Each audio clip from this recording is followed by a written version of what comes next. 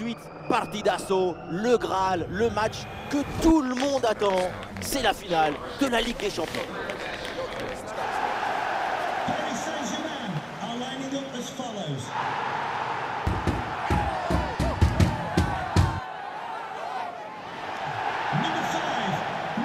Une équipe va-t-elle être capable de prendre le dessus? C'est ce qu'on va voir ensemble.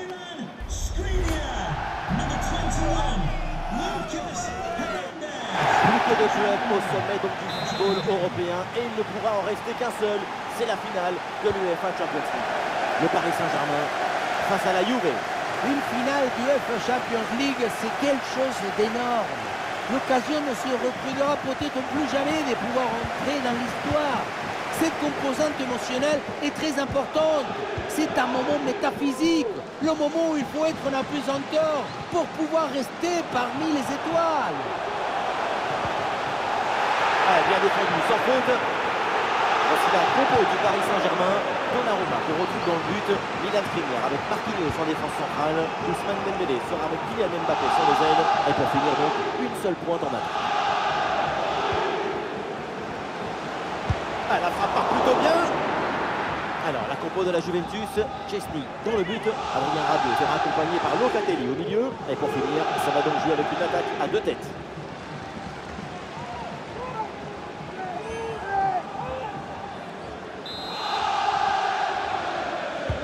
Le corner. Oui, bien joué. Bonne intervention défensive. Il va essayer de surprendre le gardien. Ça y est, le PSG prend le contrôle de cette finale. Les Parisiens sont devant.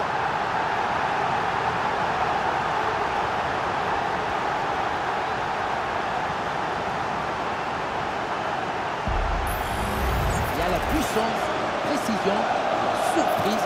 Il y a tout dans cette attaque.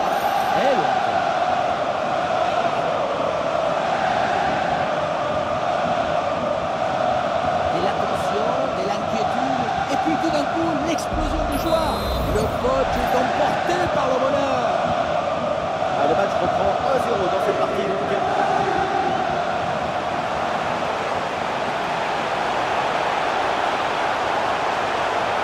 L'intervention décisive qui permet de soulager la défense. Oh, le geste technique pour surprendre l'adversaire. Belle passe en profondeur. Pour l'égalisation peut-être. Impeccable cette intervention.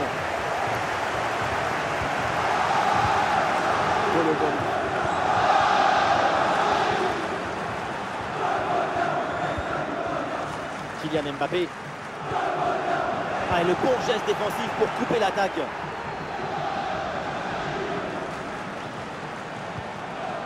Locatelli.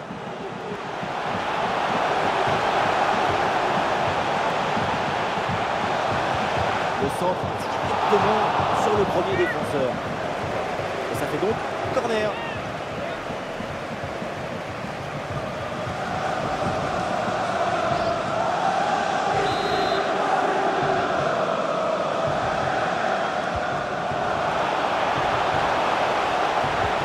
Quel gâchis, ce centre ne donne rien.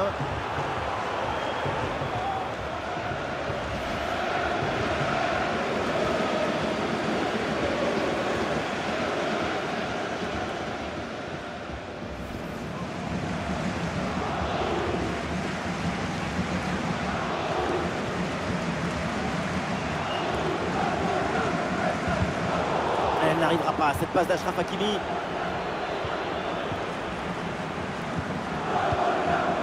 Locatelli.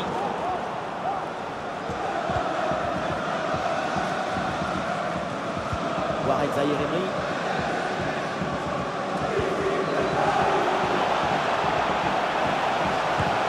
Le petit ballon piqué, c'est un ballon parfaitement maîtrisé.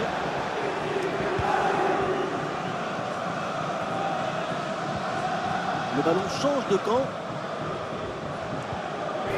La défense vite en pressing, c'est leur stratégie. Mbappé. Et ça va terminer sa course dans les gants du gardien.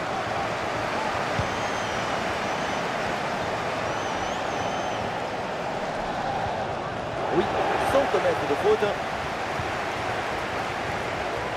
C'est une attaque intéressante avec pas mal d'options disponibles. Dans le dos de la défense, ça peut être dangereux. Intervention et donc danger écarté.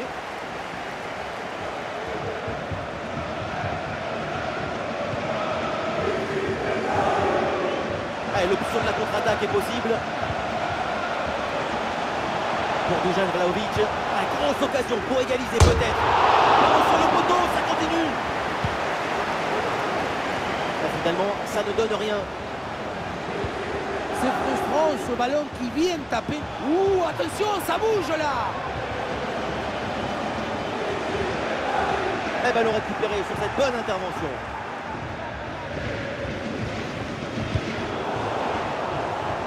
Et c'est donc une touche pour la Juventus.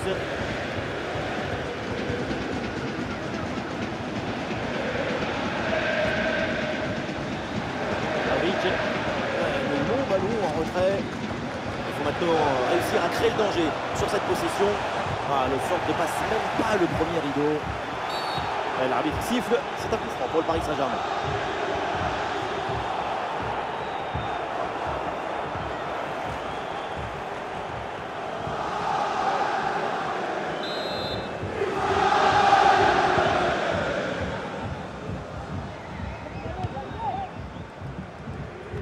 L'équipe récupère le ballon.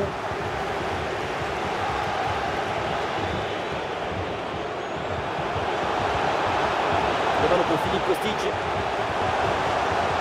Qu'est-ce que c'est bien défendu. Oui, la belle incursion là. Et oui, le coup de sifflet là, c'est un coup franc pour Paris.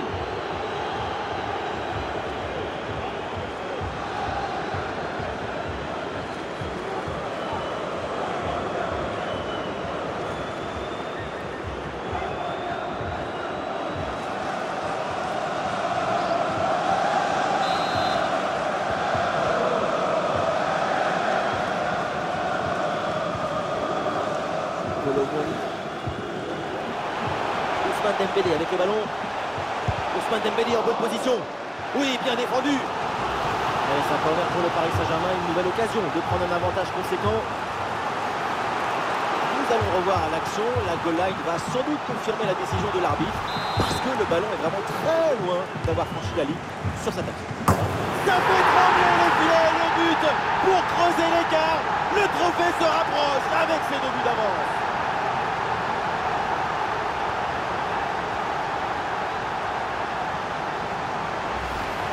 Au ralenti qui nous remontre le corner très bien tiré. Il y a beaucoup de monde à la tombée du ballon. Et voilà le cabeçazo, la tête qui vient conclure un mouvement très intéressant et envoyer le ballon dans le but. Après une prestation d'une telle qualité, leur coach doit être très satisfait. Et avec ce but, ça fait donc 2-0 maintenant.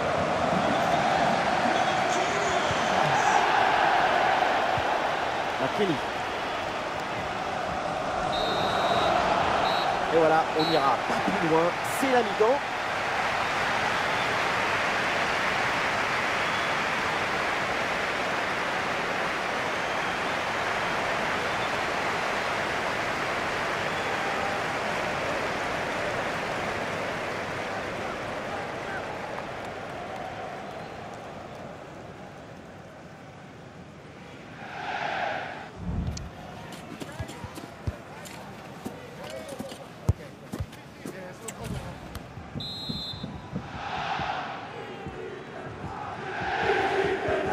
Avance en faveur du Paris Saint-Germain. Le début de la seconde période à l'instant.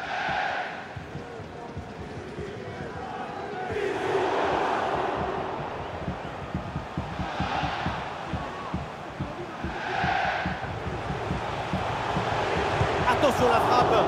Oh, c'est contré. La menace était réelle et la récupération est décisive. Il y a un contre à jouer maintenant. Bonne récupération de l'adversaire sur cette contre-attaque mal négociée.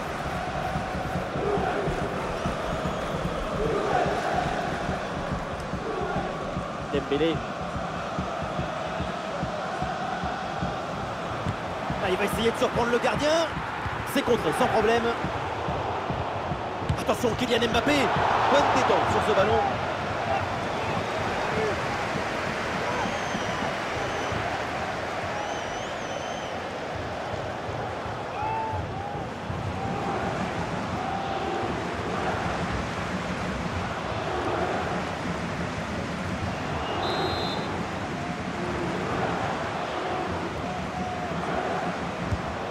Vers le point de pénalty. Et bel arrêt, mais ce n'est pas fini. Oh, la grosse frappe et ça frôle la transversale.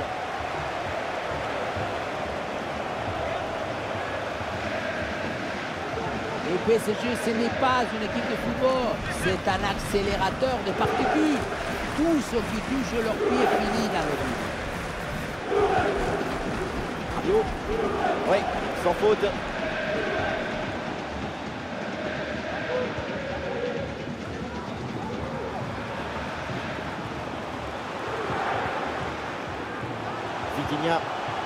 Attention, Kylian Mbappé. Et un ballon facile, la portée.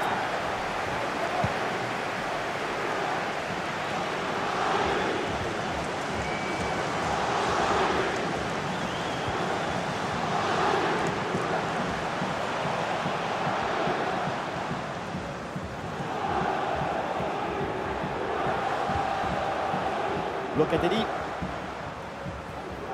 Et l'option de la contre-attaque est possible. Pour Juventus.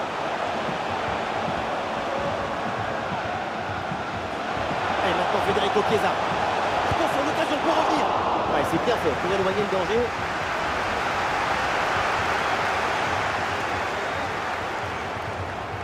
La pression sur le porteur.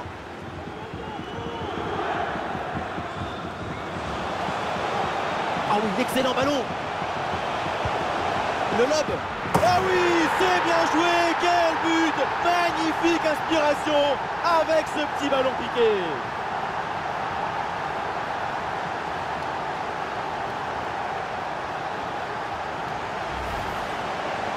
Ce n'est pas un but, ce n'est pas un dribble, c'est les deux à la fois. C'est de l'amour.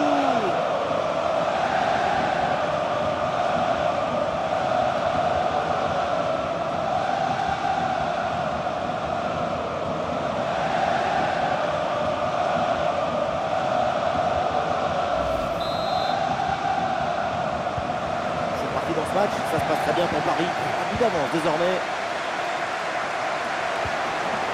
Avec.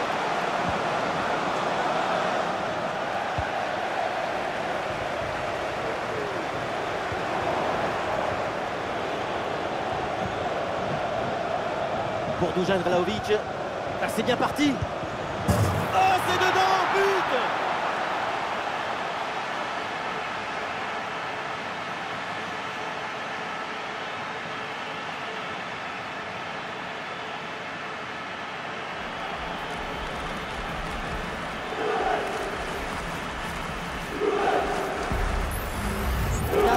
La clé de ce but, c'est ce ballon très dangereux dans l'espace. Derrière, tout est plus facile pour attaquer. Et derrière, c'est une finition sur une grosse frappe pour battre le gardien. Heureusement qu'elle est cadrée d'ailleurs. Et avec ce but marqué, le score est maintenant de 3-1.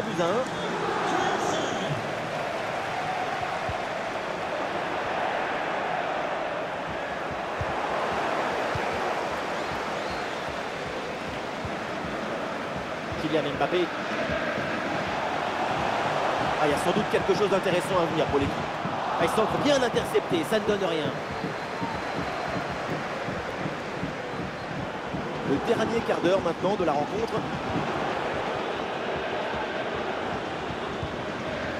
Federico Chiesa.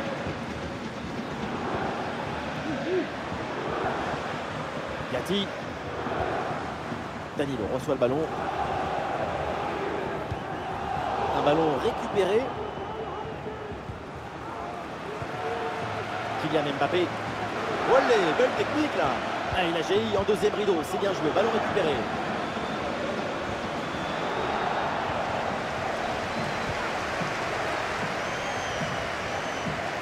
Et ça joue sur Kolo Muani. Oh, elle est contrée cette frappe. Attention à ce ballon qui traîne. Ah, Ah, il y a un peu trop de précipitation dans ce dernier geste là, c'est sorti.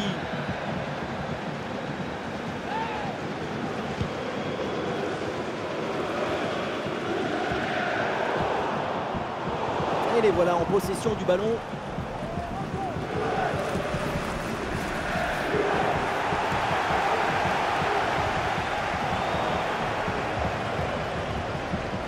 Ah, le bloc est reculé pour inviter l'adversaire à laisser des espaces. Elle frappe contrée sans souci. Et un changement côté parisien.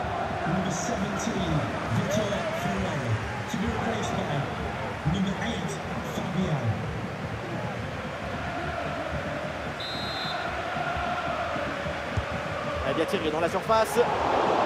Corner de nouveau.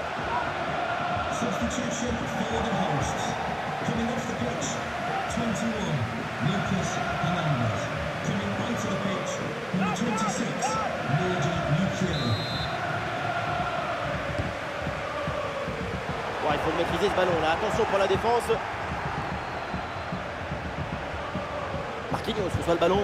Ah, la frappe part plutôt bien. Oh mais quel but! Personne ne l'a vu venir. Personne ne l'a imaginé. Et il n'y a que lui pour nous faire ça.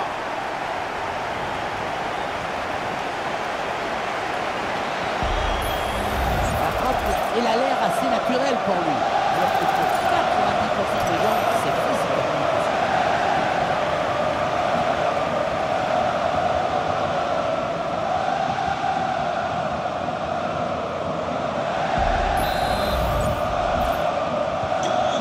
Et avec ce but, ça fait maintenant 4-1.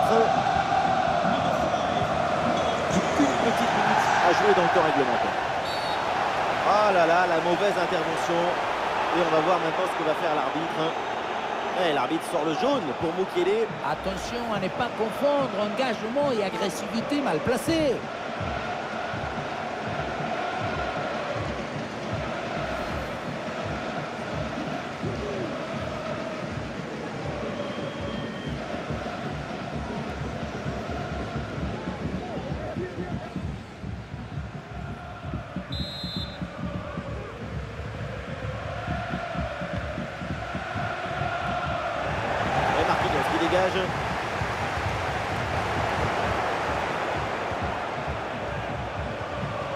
Le ballon pour Federico Chiesa. Vlahovic peut-être pour reprendre. Et le gardien renvoie, mais ce n'est pas terminé. Voilà, ça y est, c'est fait, c'est terminé. Il remporte cette Ligue des Champions. Vamos! Et voilà, le Paris Saint-Germain brandit la Ligue des Champions. En tout cas, je peux vous dire qu'on ne va pas s'ennuyer ce soir à Paris et dans toute la région parisienne. Une Coupe d'Europe, c'est quelque chose que c'est comme une explosion d'émotions, des passions à l'intérieur du cœur. Et maintenant, c'est aux supporters aussi de savourer cette Coupe d'Europe avec leur équipe. Un moment unique, le partage, la communion. J'aime toujours beaucoup ces scènes des joueurs parce que ça nous rappelle que le football, c'est une grande excuse pour partager des émotions. Des célébrations comme ça, avec des chants, des rires, parfois des larmes. C'est l'essence même du football.